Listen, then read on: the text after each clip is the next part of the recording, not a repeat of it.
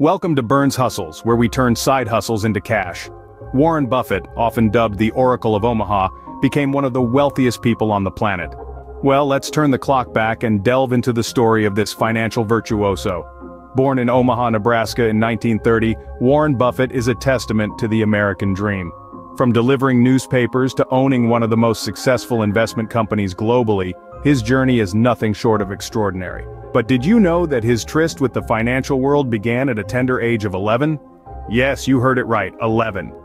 Young Warren made his first investment in the stock market, purchasing shares of a company named Cities Service. Despite an initial setback, he held on to his belief in the potential of his investment. This early experience not only taught him the value of patience in investing but also sparked an enduring interest in the stock market. Buffett's intellectual curiosity led him to the hallowed corridors of Columbia Business School. There he found a mentor in Benjamin Graham, often referred to as the father of value investing. Graham's teachings resonated with Buffett's innate understanding of investments, and the principles of value investing became the cornerstone of his investment philosophy. Value investing, in essence, is about buying stocks at less than their intrinsic value. It involves a thorough analysis of the company's fundamentals, a keen understanding of the market dynamics, and above all, patience. Buffett honed these skills under Graham's tutelage, setting the stage for his future success. Warren Buffett, a man of humble beginnings, nurtured his interest in investments from an early age, setting the foundation for his future success. This early grounding in the principles of investing, combined with his unwavering patience and an astute understanding of the market, paved the way for his ascent to the pinnacle of the financial world. So as we delve deeper into his journey, remember, the Oracle of Omaha wasn't built in a day. But how did Buffett make his fortune? The answer lies in a textile manufacturing company named Berkshire Hathaway. Once upon a time in the mid-20th century, Berkshire Hathaway was a struggling textile mill in New England. In the year 1962, a young Warren Buffett began buying shares in the company. He saw value where others didn't.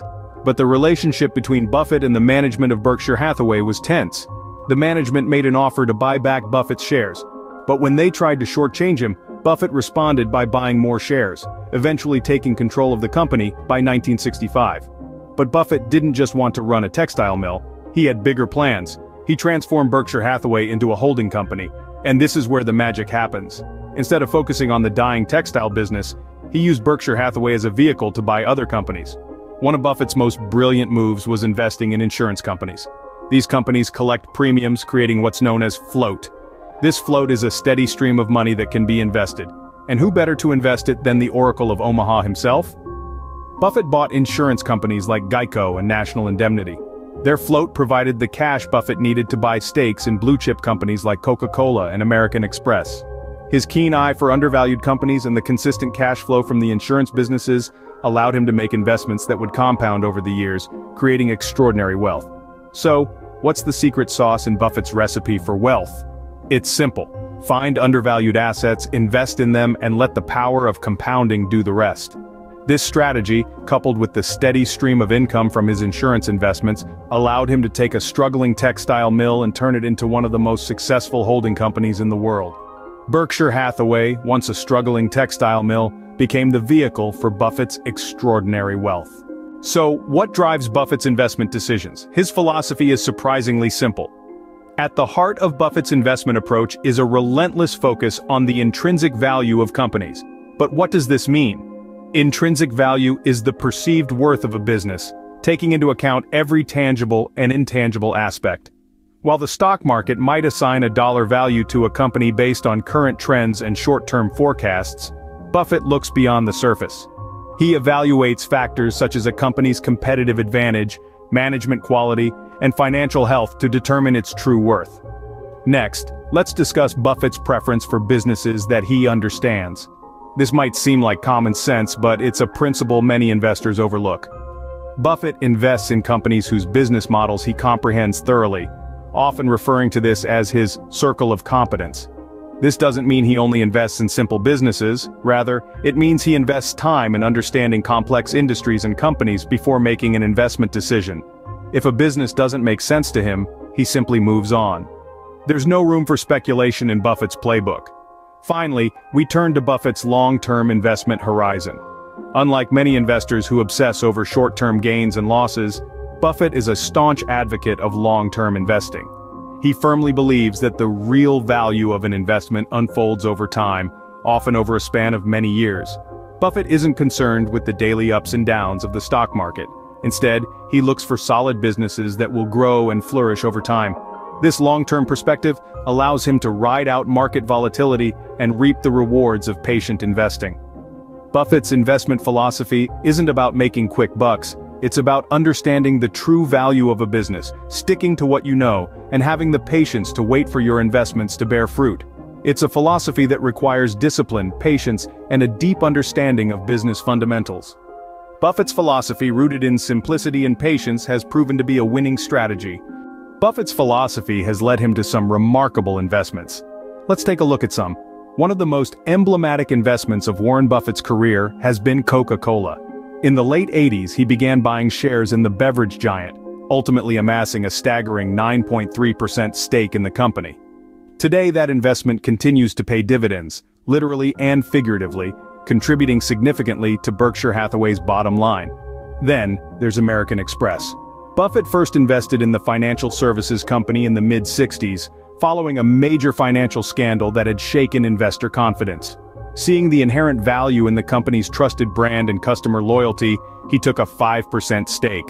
Today, Berkshire Hathaway owns more than 13% of American Express, an investment that has paid off handsomely over the decades.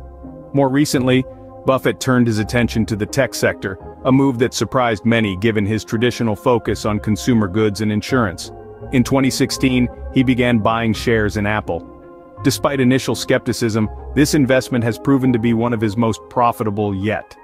By the end of 2020, Berkshire Hathaway owned more than 5% of Apple, with the tech giant's soaring stock price contributing significantly to Berkshire's overall value. Each of these investments embodies the core tenets of Buffett's philosophy: a focus on long-term value, a deep understanding of the business, and a commitment to companies with strong brand loyalty and competitive moats. And each has delivered significant returns, not just in terms of financial gain, but also in terms of validating Buffett's approach to investing. These lucrative investments underline the effectiveness of Buffett's approach and his uncanny ability to pick winners. Buffett's success extends beyond his personal wealth. His influence on the investment world is truly remarkable. His legacy, however, is not confined to the realm of finance. It permeates every corner of society, from philanthropy to the guiding principles of many investors worldwide. Warren Buffett is not just a titan of industry, but a titan of generosity as well. He holds a deep-seated commitment to giving back, a philosophy that is evident in his pledge to donate over 99% of his wealth to philanthropic causes. And he's not just talking the talk, he's walking the walk.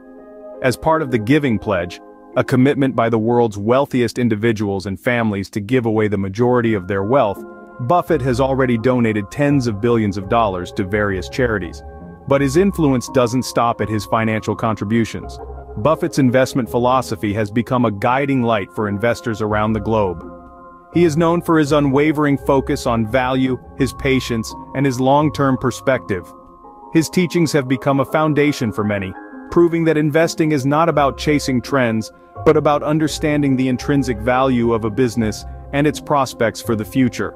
And it's not just his philosophy that continues to resonate. Buffett's approach to life, his humility, and his emphasis on continuous learning have also left a lasting impact. He is a living example of the power of simplicity, of staying true to your principles, and of never stopping your quest for knowledge. Despite being in his 90s, Buffett remains a relevant figure in the investment world. His words of wisdom continue to inspire, his actions continue to make a difference, and his investment strategies continue to yield results.